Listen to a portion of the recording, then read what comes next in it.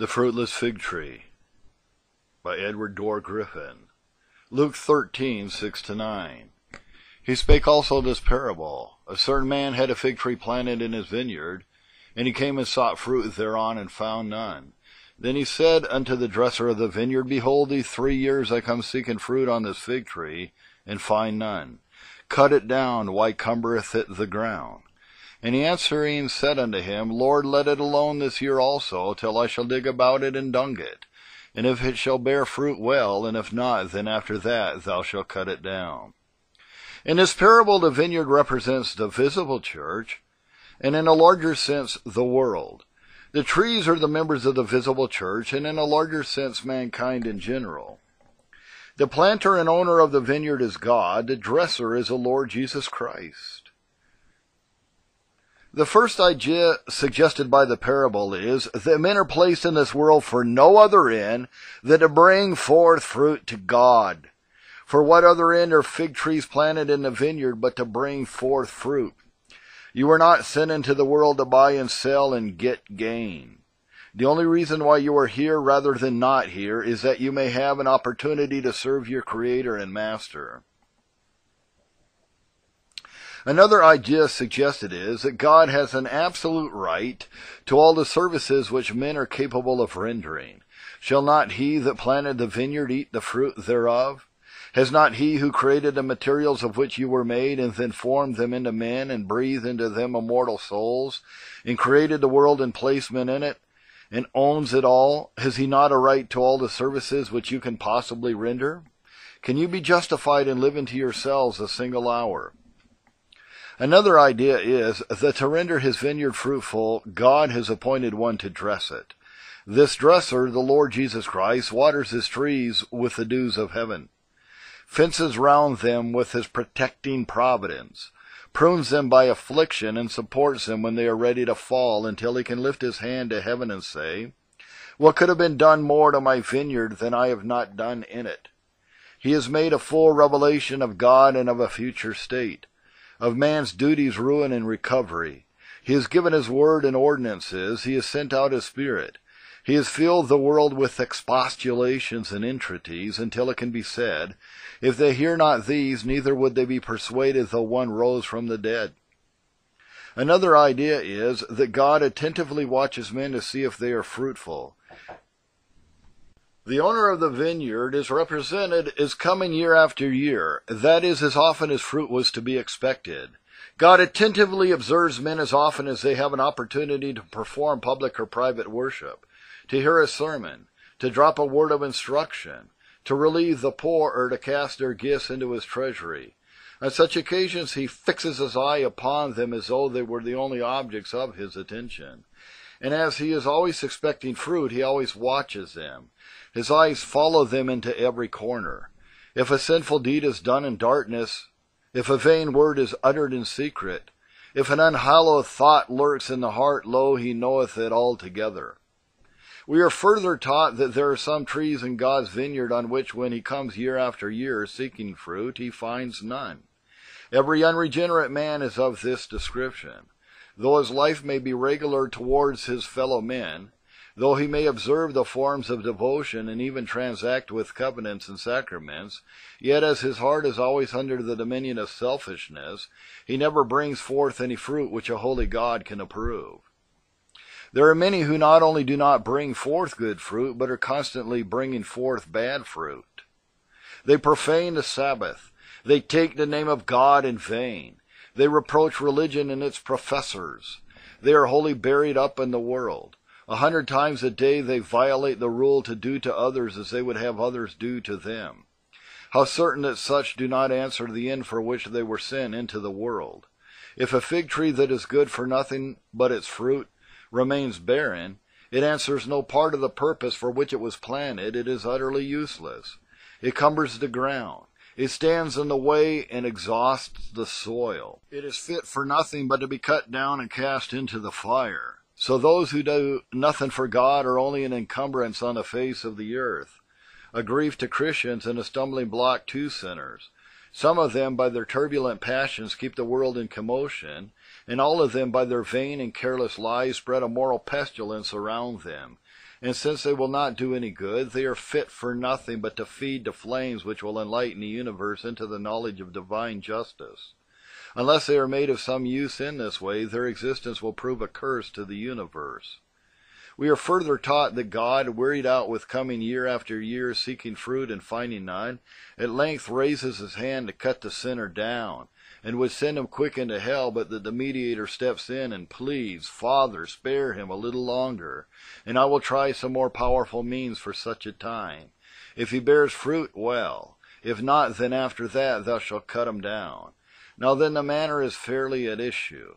The trial is begun, in view of heaven and earth, which is to decide his destiny for eternity. It is to be for a limited time, after which, if he remains unfruitful, he will be destroyed without remedy. Awful crisis. Angels look down and tremble for the issue. Here is one put upon his last trial whom Christ seeks to reclaim by affliction. He teaches him as Gideon taught the men of Succoth, with briars and thorns. His affairs go wrong, or his health fails, or his friends die. This is the only means selected for the final experiment. If it succeeds, well. If not, he is irrecoverably lost.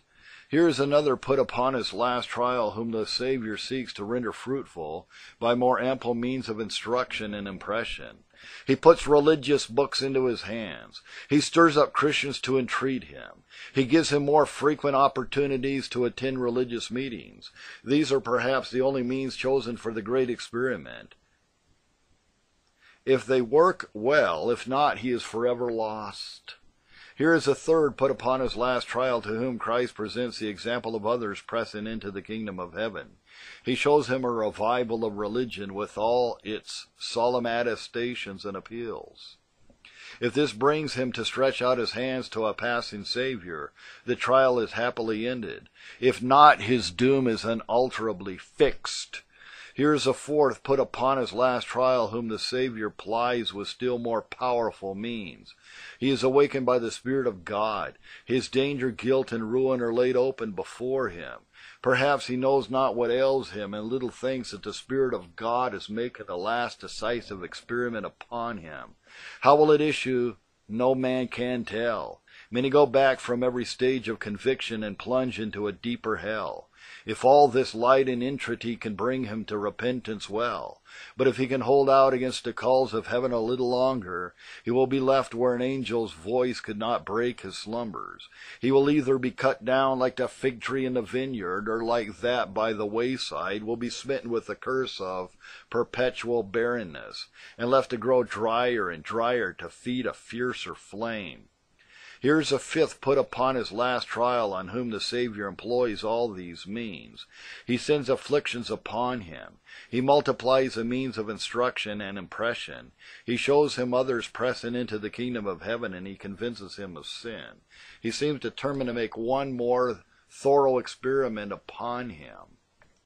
If all this avails, well. If not, the wretch is lost for eternity. Infinite mercy, interpose and decide the matter favorably.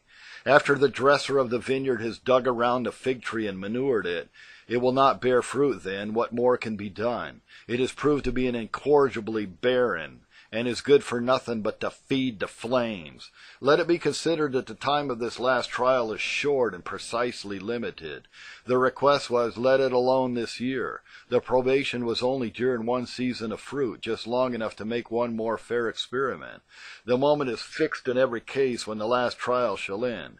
That moment may arrive before another morning. And if the trial is continued for weeks, and especially if the person exercised has struggled against the calls, or suffered business or trifling cares to divert them, the evidence of their incorrigibleness may be the sooner obtained, and the trial may now be near a close.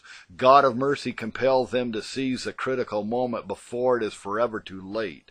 And when the last trial is closed and their incorrigible barrenness is evinced, why should not they be cut down and cast into the fire? They never will bear fruit. They will only remain cumberers of the ground. Why should they be spared? It is reasonable that barren fig trees, after all hope of their fruitfulness is gone, should be removed out of the way, and since they can be of no other use, should be made fuel for the fire.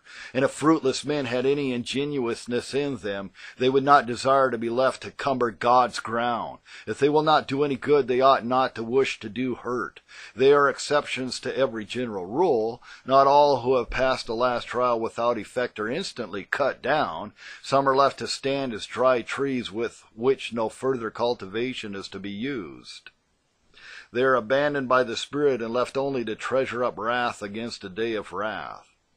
So that in one sense they are in a more awful condition than though they were in hell.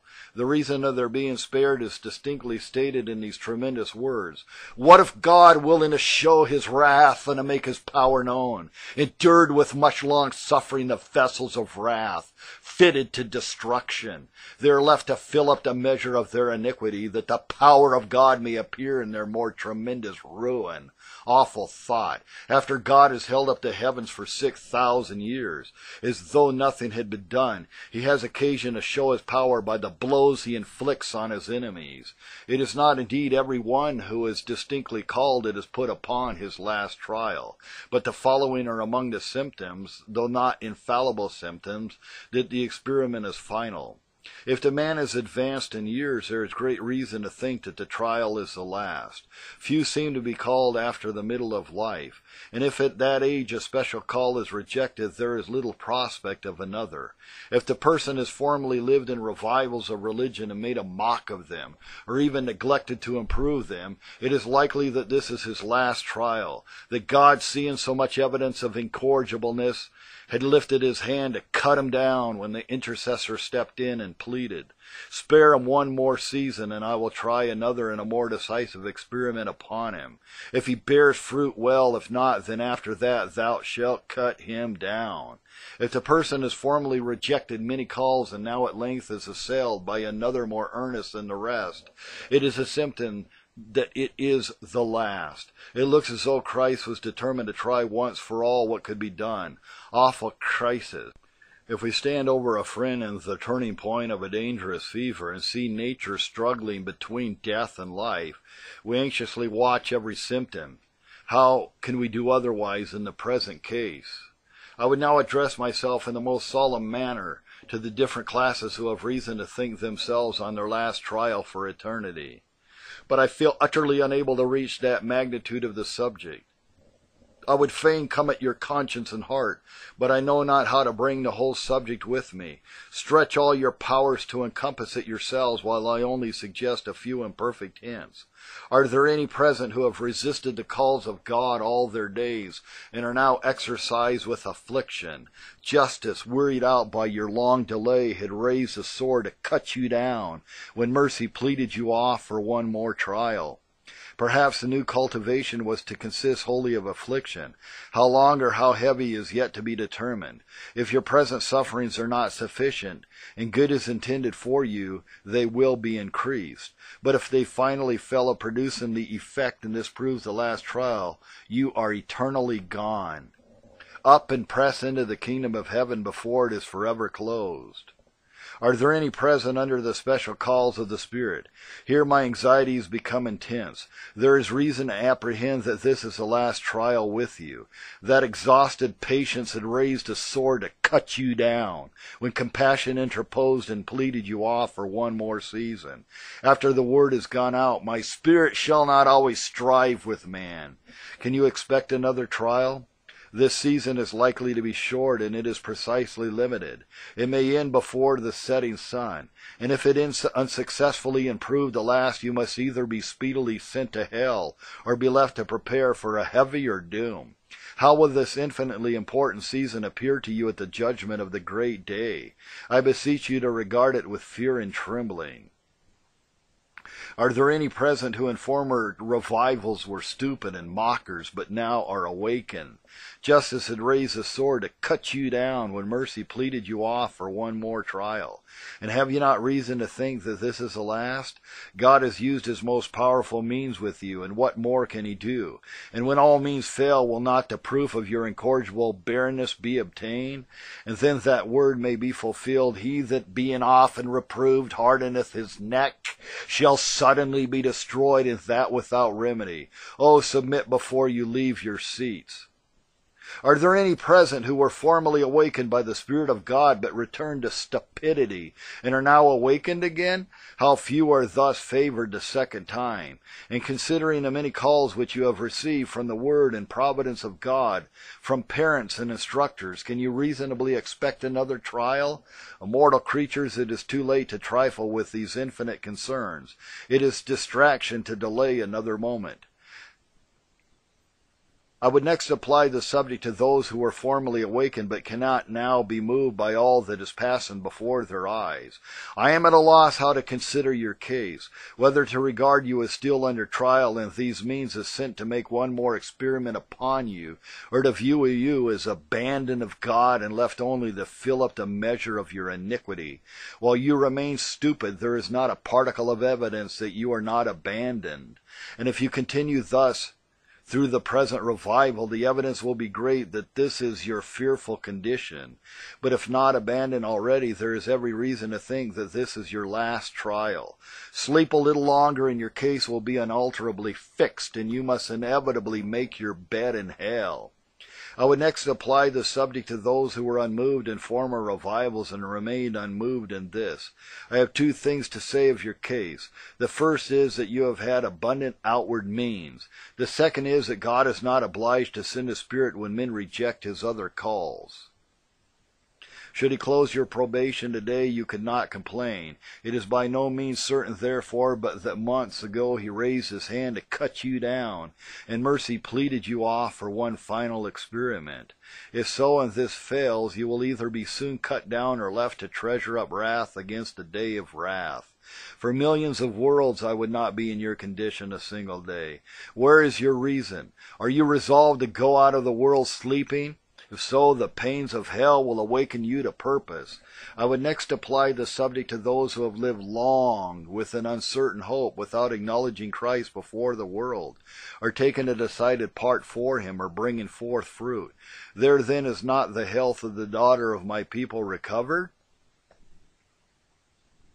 Gilead was the name of the country east of Jordan, which fell to Reuben and Gad and half of Manasseh. As early as the time of Jacob, it was celebrated for a medicinal balm, known in commerce, and which in later ages furnished a figure to illustrate the healing virtue of the gospel. In further pursuing the text, I shall take its parts in an order somewhat inverted. For the hurt of the daughter of my people am I hurt. I am black. Astonishment has taken hold on me. Serious indeed must be the state of sinners if a faint view of it can fill the pious heart with so much grief and astonishment. Extreme must be that ruin, a glimpse of which could cause the distressed prophet to cry, "Oh, that my head were waters and my eyes a fountain of tears, that I might weep day and night for the slain of the daughter of my people." Awful must be that wrath, a sight of which could press the blood through the pores of the agonized Savior, and to deliver men from which he could come down from above all heights, to the manger and the garden and the cross. And why will they die? Is there no balm in Gilead? Is there no physician there? Why do wretched millions lie weltering in their blood? Why does a demolished world lie in ruins? Why do infatuated nations rush down together to eternal despair?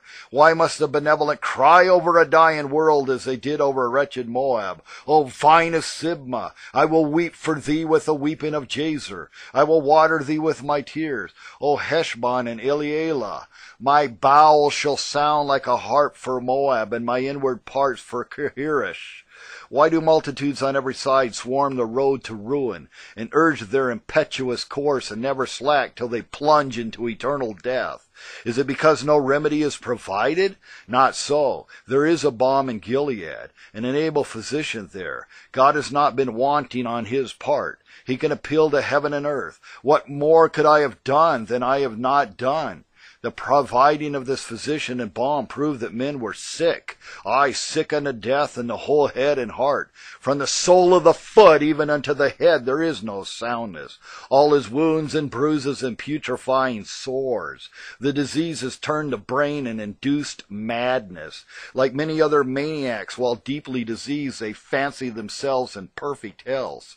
They spurn the remedy and account their best friends their greatest enemies for urging it upon them. They are constantly struggling to destroy themselves.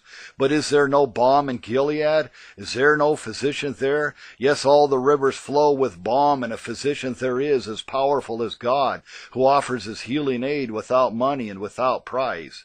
When it became manifest that God must abandon his law or the human race or sacrifice his Son, he spared not his own Son, but delivered him up for us all, by sufferings never endured by another. The Savior fully answered the purpose of our punishment, and by his obedience he purchased for us all the positive blessings of both worlds. And now if we want pardon, his expiation and covenant claim secure it. If we want sanctification as well as pardon, he is exalted to be a prince and a Savior, to give repentance to Israel and forgiveness of sins. He is our prophet to teach us. He is our king to rule, protect, and enrich us. He is the firstborn among many brethren, the heir under whom the joint heirs inherit. He is made unto us wisdom and righteousness and sanctification and redemption. He is our refuge from all the cares and ills of life. He supplies all our wants and prevents all the evils we shun. In all respects he is just such a Savior as we need. There is an infinite fullness in him. His willingness to save is equal to his power. When our astonished eyes follow him through the labors and sufferings of his life, we perceive not only a willingness but an unspeakable eagerness to save. We see none turn from his door, but find him with untiring zeal and pity, seeking the lost sheep upon the mountains. If we go to his gospel and listen to the invitations and entreaties which there forever plead, or if we mark his providence and see the warnings and long suffering there displayed, and the wooings of the Spirit, our impression will be the same. He is infinitely willing and able to save. There is indeed a balm in Gilead and a physician there. Why then is not the health of the daughter of my people recovered? The physician himself has told us, "You will not come to me that you might have life." To this charge, however, sinners do not readily plead guilty. They often say, "I would give all the world for an interest in Christ, but I cannot obtain it." While under strong apprehensions of future wrath, they may indeed consent to part with present comforts to purchase future safety. And knowing Christ to be the only Savior, they may indirectly desire him, just as a sick man desires a disagreeable potion for the recovery of his health. But a direct desire after Christ, arising from a view of his loveliness and the glory of the gospel, never dwelt in unsanctified souls. While the heart remains enmity against God and in love with sin, it cannot desire a way of salvation which lends all its influence to support the law and to condemn sin. But the particular reasons for refusing to come to Christ are selfishness, pride, and unbelief. Selfishness takes the sinner's part and pleads not guilty to the charges of the law, and thus denies the need of a Savior. Pride cannot come down to the state of a criminal and to the feet of Christ, and sue for pardon on account of another. It clings to self-righteousness and makes demands on God, and when denied, rises in angry resentment against him, and then goes to work with greater earnestness under the notion of offering a greater price. Selfishness and pride beget unbelief, and unbelief excludes a realizing sense of everything, of God, law, sin, the Savior, the reality of his appointment, the sincerity of the invitation, and the truth of the promise. The fault is altogether with the sinner. How often would I have gathered thy children together, even as a hen gathered her chickens under her wings, and ye would not. His blood therefore must be upon his own head. If he mourns at the last when his flesh and his body are consumed, he must pour upon the ear of hell the eternal complaint, "How have I hated instruction, and my heart despised reproof." The harvest is past, the summer is ended, and we are not saved. What ought deeply to impress us is that this golden season will soon be closed. The summer of life will soon flit away like the evanescent shades of night, and the vision of our worldly hopes and calculations will burst like a morning dream.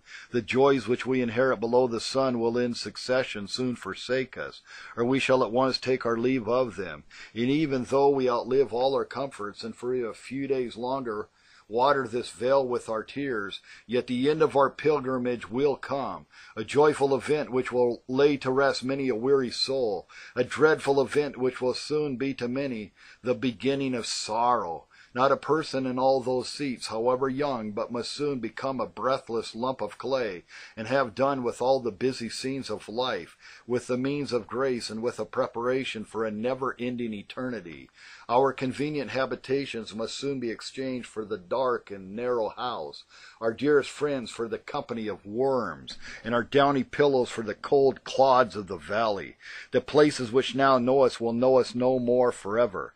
We shall become strangers in our Father's house. A new generation will arise to occupy our seats. A few surviving relatives may for a time remember that we lived, but those few will soon follow us to the land of silence. We shall no longer be missed. Our names will be forgotten on earth. Strangers will walk over our graves without knowing that we ever had existence. The world will not be changed by our departure. Seasons will revolve and the sun will arise and set as usual. Mirth and diversion will be as brisk as ever. No one on earth will care for our joys or sorrows, while we shall be either spreading our opinions in the regions of a mortal day and skimming the air of paradise, or, oh, how shall I express it, or be tossing on the fiery billows of the wrath of an infinite God, where all the millions of ruined sinners will roar forth the eternal complaint. The harvest is past, the summer is ended, and we are not saved. Oh, let our excited souls approach and see a wretched sinner looking back to a misspent life with this dismal lamentation upon his tongue. Enter his gloomy chamber, ye who have nerves to endure the sight. Look through the mournful curtains, if room can be found among the weeping friends. See the writhings of his agony. Mark the wild despair of his glaring eye. His quivering lips attempt to speak. Oh, earth, earth, earth! Open and receive a wretch, who is called to appear before an angry God, and who dares not and cannot go. O eternity, eternity! Who can enter thee when thou art filled with fire? O life, oh, how hast thou been spent? A convulsion stops his voice. Support that sinking mother and that fainting sister. His cries are heard again. 1,000 worlds for one more year, for one more day. Oh, my soul, what will become of thee? And must I go? I cannot. And yet I must. I cannot. But oh, there is no reprieve and plunge. I must this moment into eternal burnings. What spectacle so awful this sight of the regions of the damned? My flesh trembles and my spirit cries, let me die the death of the righteous, and let my last end be like his. Or if we understand by the harvest the end of the world, how dreadful will be the condition of those who will then have this lamentation to make. The process of the general judgment will be so awfully interesting as to awaken the strongest emotions of 3 worlds, to see the judge descend with 10,000s of his saints, the sepulchres of many generations broken open, columns of rising dead filling the air, some with shrieks and some with alleluias on their tongues, some surrounded with the glories of the sun, and others stamped with the horrid emblems of the damned, the earth and the heavens on fire, all the works of God in confusion and uproar, the universe disjointed and falling to ruins, the spirits in heaven descending with songs to judgment, the affrighted ghosts of hell coming out of their prison, convulsed with horror, to hear saints and angels shouting their triumphs and thanksgiving, and devils and damned men uttering their most piteous shrieks of woe and vomiting out their raging blasphemies. Oh, this will be an awful day. And when the moment comes for the 2 armies to separate to 2 different worlds, will you not desire to ascend with the righteous? Can your heart endure to be torn from your godly relatives, and as you turn to enter the regions of night to say, farewell, my father, mother, wife, and children. Farewell, ye worlds of light, ye joys which once I knew, and hail, ye haunts of devils, and ye regions of the damned. You are alone or left me of all that this universe contains, and never, never shall I have more. Ye deathless souls, in the name of the eternal God, I charge you not to have in that day this lamentation to make. From the heights of these sublime and awful wonders I descend to earth to cry in the ears of my beloved hearers, prepare for the great and terrible day of the Lord. Its life in general is a harvest season. Certain portions of it are so in a peculiar sense. So strongly fixed are the associations which are formed in early life, and the habits which are founded on those associations, that the character is generally settled for both worlds before the days of manhood. One of the commonest and most subtle of Satan's temptations is to persuade youth to postpone religion till future life, and to encourage them to hope that little hazard will be incurred by the delay. But never was a greater falsehood uttered by the father of lies. Yet it is his constant resort and the most successful of all his devices. He knows if he can prevail in this, he is likely to prevail finally, and therefore he bends his chief attention to this point. And silly youth, unwarned by the millions thus seduced to ruin, believe and follow him, as the ox goeth to the slaughter, or as a fool to the correction of the stocks. My dear young friends, the present is a harvest season of your lives.